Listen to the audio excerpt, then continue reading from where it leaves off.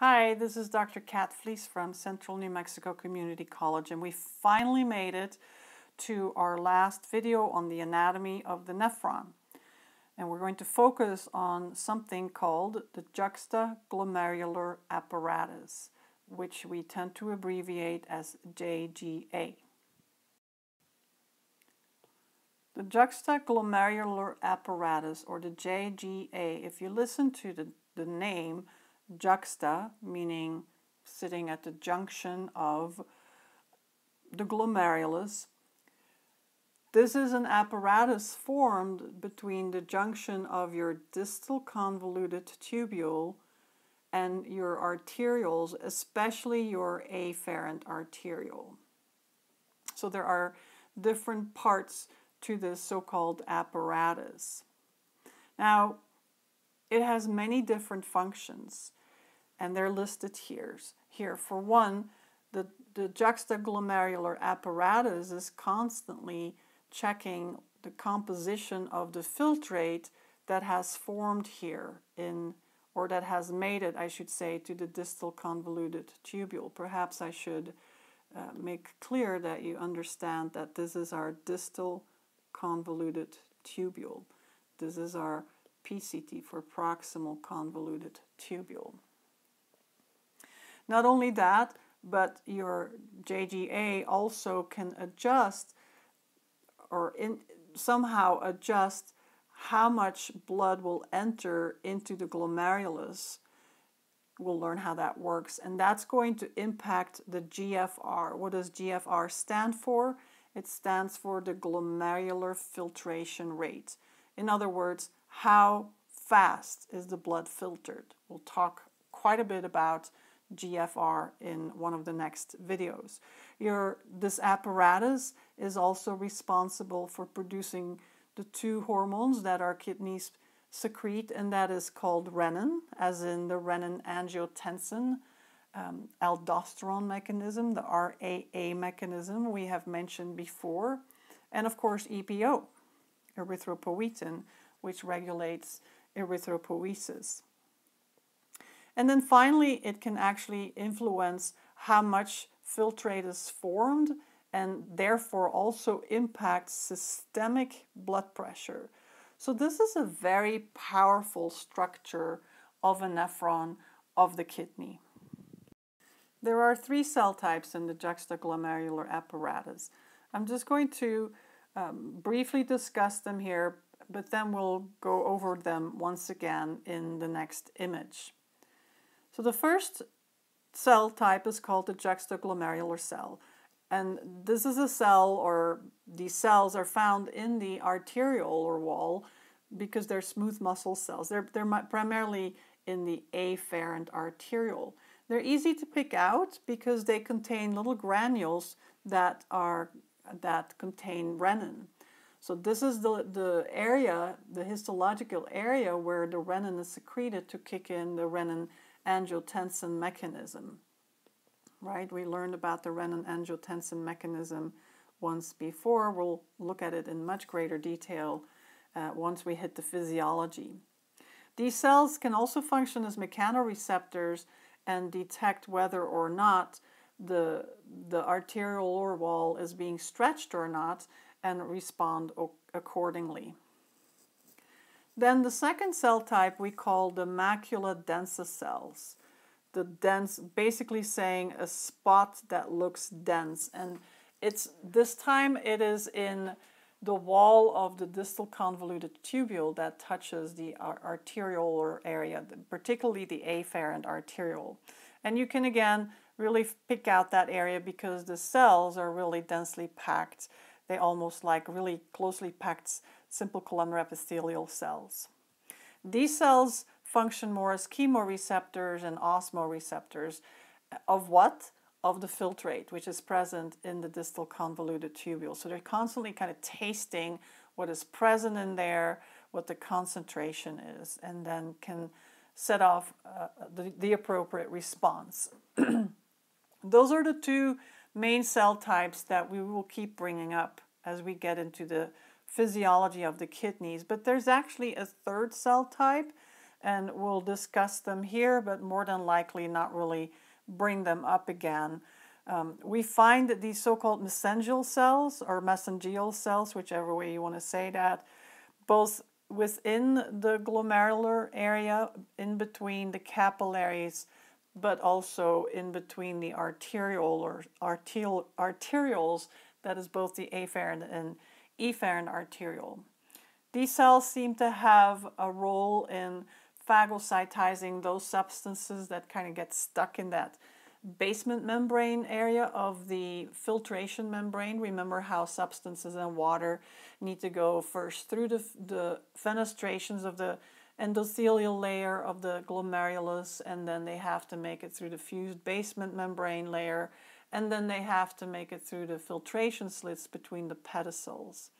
So when things get stuck in there, these guys can somehow remove these substances and deal with them. They also have contractile properties, which can somehow also influence the rate of capillary filtration. So here then we're looking at an image that really illustrates the details of the juxtaglomerular apparatus. Now, the first time I looked at this image, it seemed really overwhelming, but once I sat down with it, I thought this is a really good image to share with you guys. So here we go.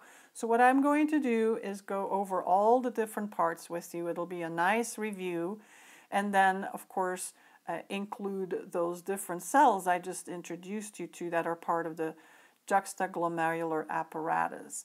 So let's start first with the overview picture, which you see in the top left. There is our nephron that is being drained into our collecting ducts. And what we're really just focusing on is our renal corpuscle with our afferent and efferent arteriole.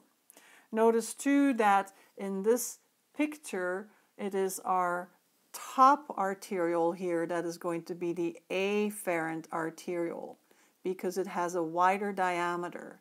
So the blood is going in this way and coming out that way.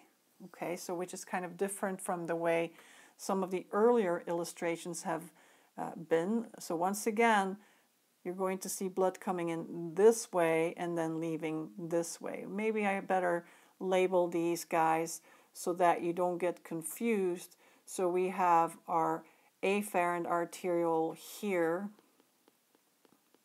and we have our efferent arteriole here. Okay. So that's already a couple of structures pointed out, and of course they're lined with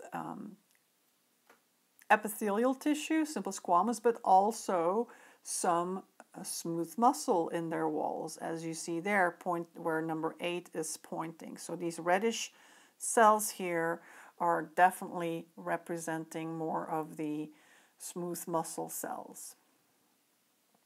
If we focus on the Bowman's capsule, then we see here our parietal layer made up of simple squamous epithelial tissue that abruptly transitions to simple cuboidal epithelial tissue with lots of microvilli, where we start our proximal convoluted tubule, which is illustrated as B here, right?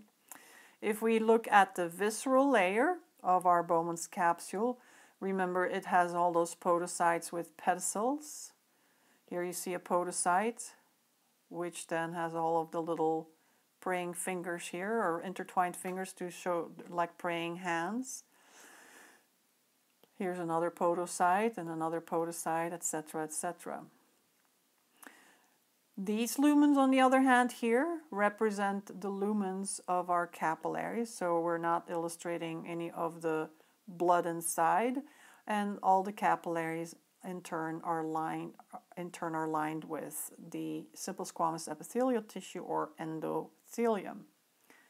Now, amidst almost looking like filler-up cells within the glomerulus, we see the cells labeled as 5A, and those are those mesangial or mesangial cells.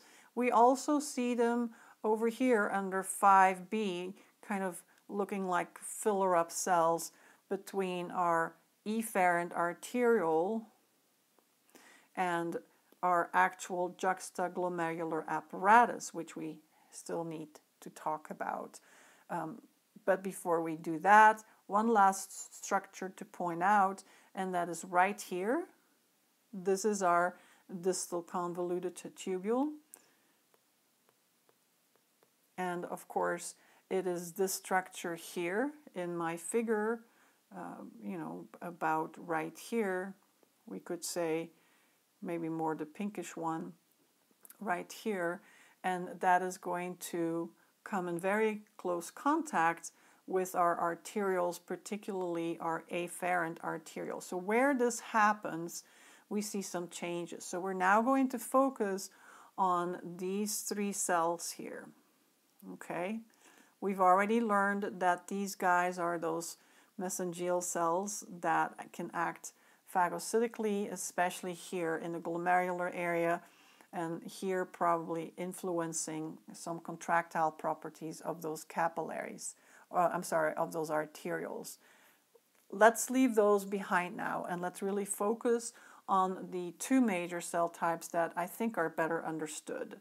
First of all, in the wall of our arterioles, mostly our afferent arteriole, we have the so-called juxtaglomerular cells. Number 6, the juxtaglomerular cells. Notice they have little granules inside of them. Those are the renin granules.